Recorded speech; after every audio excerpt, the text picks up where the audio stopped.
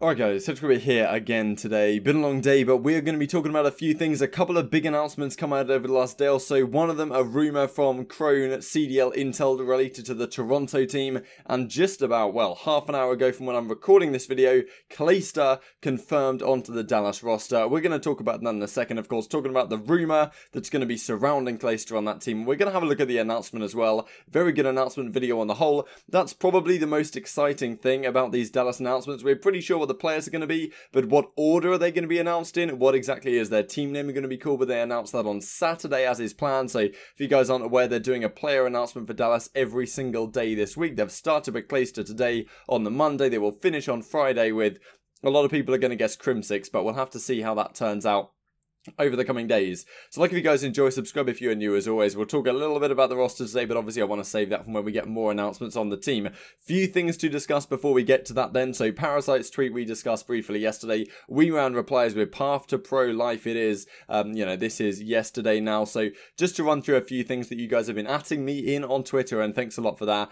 Just another thing related to WeRound. So my CoD career is looking much brighter these days. Now, not necessarily does that mean that things have changed between yesterday and when he made this tweet, which was like kind of also yesterday, so I doubt anything came through the post in those few hours between these two tweets, but you never know, it could have done. Another thing that Minnesota wraps me in here related to MREs, who are the best free agents in the P2P, which is Path to Pro hit my line, so pretty much confirming that MREs is going to be finding his way through that avenue. Defrag as well, free agent for the Path to Pro, had 2 second place and finishes in the top 12 at Champ. So it's getting to the point where we see these tweets. It basically means that a lot of players have been signed onto franchise teams, of course, at this point, and therefore the ones that haven't been signed, and pretty much everyone's roster is kind of full at this point. Maybe a couple of substitutes yet to be confirmed. Of course, we don't know a lot about substitutes more generally, but I'm guessing they are being signed behind the scenes, and that's why a lot of these players are being like, well, you know, my chances are kind of over for the CDL outside of the Path to Pro system, which of course is what a lot of them will be going for. I thought this is pretty cool. Beats by now, but I wasn't aware of this guy, but he has almost 600,000 followers on Twitter, so pretty big individual, and he's involved in this CoD Toronto launch party. So yeah, here we go, 24th of October, the day before Call of Duty Modern Warfare releases. They're doing a launch party to reveal their roster, and I thought I'd mention this because in just a couple of minutes' time, we're going to be looking at what their roster could be, kind of a super roster in that they have effectively filled out all the spots. As we know, 5 players is not enough this season. You have to have at least 7, 2 substitutes, 5 main players, but you can have up to 10, and it seems like they have maxed it out completely. Yeah, thanks to Sloss City GG for atting me, and Dear CDL Organizations Plus Watch Next from Ferro. If you guys are aware of Ferro, you may be aware of a clip that circulated on Reddit probably a year or 2 ago at this point, from back in the Black Ops 3 days, where he said a remark that he definitely shouldn't have said. I'm all for kind of giving second chances. I don't want to get too deep onto this topic, but of course this is what he says on the matter. I'd like to start this off by saying no means I feel like I do everything that's happening to me is unjustified or not understandable. Please don't take what I say and twist it. So yeah, this is his statement. Of course, he's had such a bright start to his career on that Team Caliber team last season. Won Stage 2 playoffs. Didn't get MVP at that event, but was probably MVP for the playoffs in my money. People, I think, kind of underrate how good he was at that event with the sniper in hand. All around, I think Ferro was Team Caliber's best player when they won that event. Start of the Black Ops 4 season, he gets picked up onto 100 Thieves. I was personally of the opinion that was a pretty damn good pickup at the time. Didn't work out in terms of the team chemistry. There's clearly some maturity issues, I think, on Ferro, and you can kind of see a little bit of that coming through probably in this tweet here, in this twit longer. And yeah, look, he's done tweets like this maybe a couple of months ago, and clearly things haven't worked out for him in terms of getting a sub spot. Maybe people just don't really like his attitude or don't think that the full package is worth it for their team, but also maybe people are taking into account the whole controversy that surrounds this clip. So stream clip from when he was 16, stupid racial remarks out of rage, etc. I've grown a lot as a person, now turning 21. I wasn't mature enough to withstand racism of any kind, even as a joke, is simply unacceptable. I know I've previously addressed this situation. I feel the need to address it again as how it's affected my livelihood and job. If CDL organizations truly believe me to be a PRist, then sign me on the bench and give me a trial period. Media restrictions are more than open to that. I simply want to be able to compete at the highest level because I'm now more than capable of doing so. For the CDL organizations that were interested in me but turned me down last last second. Please take what I said into consideration and just give it a thought. Thank you. If everything goes south and I don't get a spot, that isn't going to stop me. I'll be competing in Path to Pro series. I'm just going to put my head down and grind. And you know, as I say, I'm all for second chances. I think maybe some organizations are trying to... There's controversy involved in picking up Ferrer, right? If you pick up Ferrer, even on the bench, immediately people on Reddit and Twitter are going to be like, why exactly are you doing that? So I kind of feel like he's been made an example of in that sense by some of the organizations, but as I said, I don't want to get in too deep on it. We have more stuff to discuss. Let's have a look then at this rumor coming out of Kroenke, Intel Call of Duty, related to the Toronto spot. We've heard a lot of names related to Toronto over the last several weeks, and these are the 10 players supposedly that are going to be on Toronto. Now, you know, they're doing a Paris, right? Supposedly, they if they are going to announce their full 10-man roster, as it seems right here, on the 24th of October, as we just looked at, then they probably won't be announcing who their starting 5 are going to be. That's going to be based on, well, when the game comes out and how they feel like themselves are fitting into a team. This is a huge amount of money to invest, though. Let's just go through these players. We've got Brack, we've got Methods, Looney, Lucky, Metals, Kleenex, Classic, Bance, Cammy, and Mayhem.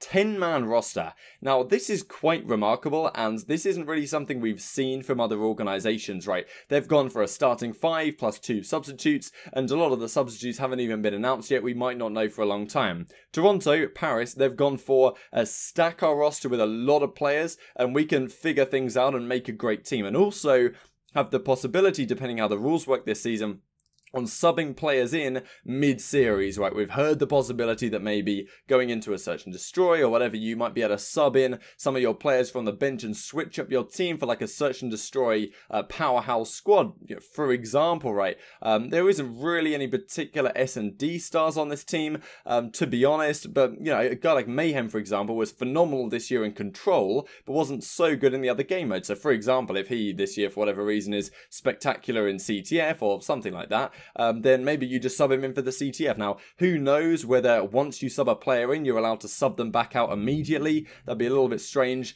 We'll have to see how the rules go in coming months, but it seems like Toronto are preparing for that. As I said, though, this is a lot of money. Minimum, you've got to pay 50 grand a year to have a player on your bench or on your roster at all. So the fact that they're going for 10 players means that other organizations that are going for 7, they're saving a bit of money in comparison. However, they may not be saving money if you think of the salaries that they might be paying their starting roster. You know, these guys, for example, let's say they're paying them all a flat wage of like 70k or whatever. On another team, you might have a couple of big superstars getting paid like 250k a year, and then the guys on the bench are still getting paid 50k. So on the whole, maybe Toronto's actually paying less than some of the organizations. That would kind of make sense as well, given the caliber of these players, right? It's not incredibly top tier players, but to some degree, potentially underrated and useful players that can fit into roles. And I kind of like the idea of having so many options to play with. Looney, I imagine, is going to be on your starting roster. He's kind of that in-game leadership type figure you'd want to have. Then I'm guessing they're going to put Methods in as well on the start, just because of how good he was in World War II. And yeah, he played with Looney right on that Rise Nation team that did so well in that game. And then there's a whole thing about Looney scapegoating Methods and all of that stuff. How do you fill out the rest of your squad then? Very interesting. A lot of players you could potentially pull on here. Probably will cover that in coming days. Obviously, we're expecting the announcement in like 10 days' time, so I didn't want to go too much in depth here. Of course, we want to go on to the CLAYSTER announcement, but this is the rumor at the current time. And yeah, just this before the CLAYSTER announcement came out, he said, does anyone know how to mark a call as spam? And a call comes in, of course, from Hastro. And then here we go with the announcement then. COD Dallas, at this point in my career, that's what I play for, Legacy. Let's roll the clip. It's a really good announcement video. I've been doing this a long time. 10 years and 14 championships later, I'm back at the top. Last year was a prove it year for me. Not only to prove it to myself that I could still win, but to prove to all the fans that I'm still a champion. To win playoffs and champs back-to-back to close out last year, it not only meant a lot to me, but it meant a lot for my legacy. At this point in my career, that's what I play for. Legacy. CLAYSTER will hoist a trophy! I chose this team to continue building on the foundation that I laid last year. The foundation for success. Success is an all-in thing. You have to be motivated, you have to be hungry, you have to be talented, and you have to do it all together. Teaming with young, talented individuals, everybody has to buy in, everybody has to do their part. I'm hungry to not only cement my own legacy, but to help others build theirs. I'm really excited to represent the great state of Texas and play for Dallas Call of Duty.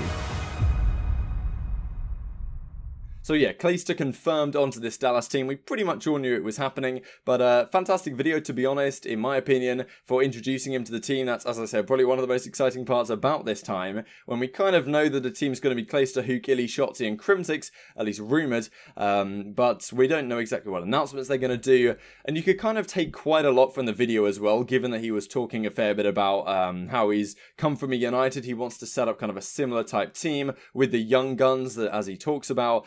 So yeah, I mean, Hook, Illy, Shotzi fit the bill on that one. So he mentions things along these lines. Definitely makes sense in terms of a squad. And of course, his former teammates, Simp and Abizi, those guys rumoured to be going on to the Atlanta team. So that could be a fantastic rivalry, right? Like, so many teams are being switched up right now that the rivalries are going to be hella spicy going into the next season. And it's really great to look forward to. Thanks as well to Mike for pointing this out to me. I did notice this in the video as well. I wonder if you guys caught it. It was a nice little catch. This, well, I was gonna make something about it, but I saw Mike mention me in this tweet, so it was much easier to use his screenshots.